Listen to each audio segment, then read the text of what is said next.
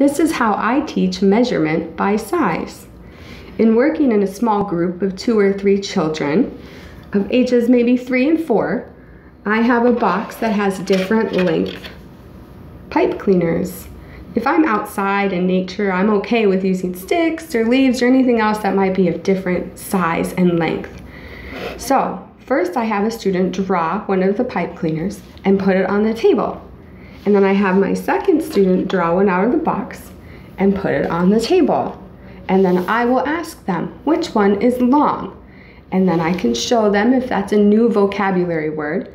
And I can say, this one is long. And then I will say, which one is short? And they will come to it and they will point at it and they go, this one is short. And I will be very happy for them. And then we will start over and try again. And then we'll draw a new one out of the box and we'll put it on the table.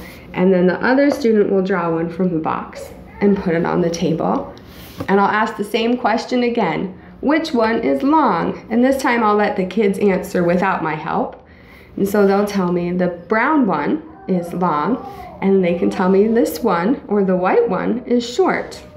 What's nice about this activity is you can also have a third student if you're working on comparing by size, and then we can work on long, longer, and longest.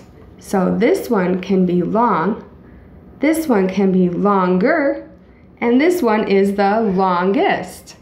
And then we can start all over again, practicing those words.